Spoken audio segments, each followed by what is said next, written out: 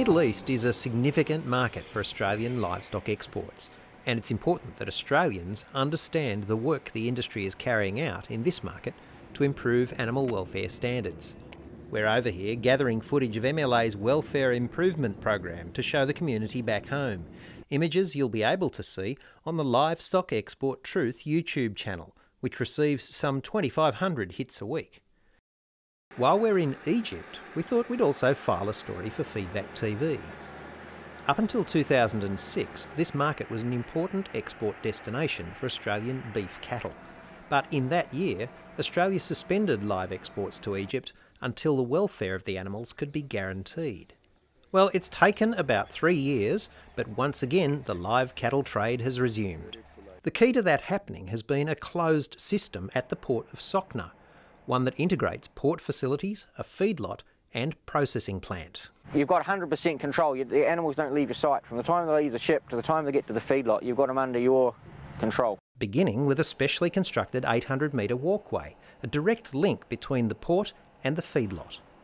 There's no rushing, there's no turning around, there's no having to push them or anything. Generally they're just trotting away out into the desert like they're going home. For the trade to reopen, the feedlot had to be built and managed to satisfy the highest standards of animal welfare and efficiency.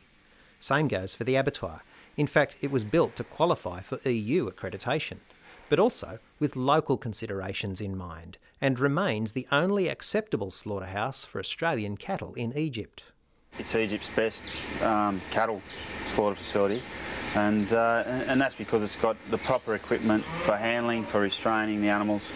Any facility in Egypt that Australian livestock are sent to will have to comply with the same sort of standards as we're seeing here at this place. But for the trade to reopen, MLA had to be able to show that the system is indeed closed. That's where Australia's National Livestock Identification System comes in. All the cattle are scanned onto the vessel in Australia, so we have a record of exactly what goes on. The cattle are then scanned into the feedlot here, straight off the ship into the feedlot, direct at the port, and then they're in the feedlot here, and then they're scanned into the abattoir. So we have a record at each stage that assures that the cattle are not going elsewhere and that they remain here within the closed system. The investment in training and infrastructure here at Sokhna has set a benchmark for animal welfare assurance for the live export industry in the Middle East. Opening new markets and keeping them open protects the Australian live export industry from fluctuations in demand at other destinations. In fact, the timing of the Egypt market reopening could not have been better. When you have a market such as Indonesia, which has gone absolutely gangbusters for quite a while now, and there's been a bit of a softening in that market, if we hadn't had the opportunity to move livestock into Egypt, that impact on the Australian industry would have been felt a lot harder. The meat which comes from Sokhna might be from Australian animals, but by then it's Egyptian beef, and that's how it's branded. But back in Cairo, MLA's been working with one of the most cutting-edge food retailers. Gourmet Egypt is one of the standout successes in marketing Australian meat products, and it reflects the changing retail demands of this emerging market.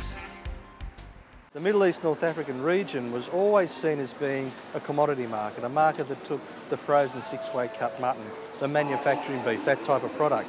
But this is just a testament to how the market is evolving and how it's evolving at a rate of knots as well. Even before Gourmet Egypt opened for business, MLA was offering advice on training, processing, packaging and presentation. The managing director is Jalal Abughazaleh, and it's his business that is now staking its reputation on high-quality Australian product. When the home delivery worked really well in the beginning, I figured that having a shopping experience would have to work. Gourmet Egypt now operates a delivery service, an online store and 2 retail outlets in upmarket suburbs at opposite ends of Cairo. And the business is building month by month. Australian meat really helps us because of the consistency, because of the reliability and the stability. It's made that possible. There's a lot more wealth in this region than there are in other parts of the world. And customers now are saying, well, we want to buy a higher quality product. We're willing to pay for it. The growth in this market in particular in Egypt has been astounding. I think one of the most impressive things about gourmet Egypt for me is that here we are in Cairo, which is frankly one of the most disorganised cities you could ever hope to experience, and yet here inside the shop you could be in a sophisticated gourmet shop just about anywhere in the world. It's a real credit to Galal and his team, but also to the advice they've received from Meat and Livestock Australia. The programs we have with Jalal, although they are immediate now, they will have a long-term impact on the market. We're here to affect change. The support we give Jalal is no different to the other support that we would give any other retailer in the region, or importer for that matter. But I suppose it's wonderful working with Jalal because he's passionate and committed. But the majority of the work we undertake is with training of his retail staff on how to cut and present the product better, on his collateral development, what messages should we be putting up around Australian meats. What are the messages about our halal system? What are the messages about our livestock traceability systems that are consumer friendly? And working with his agencies and his marketing people to really drive, if you like, this brand Australia more effectively in the market.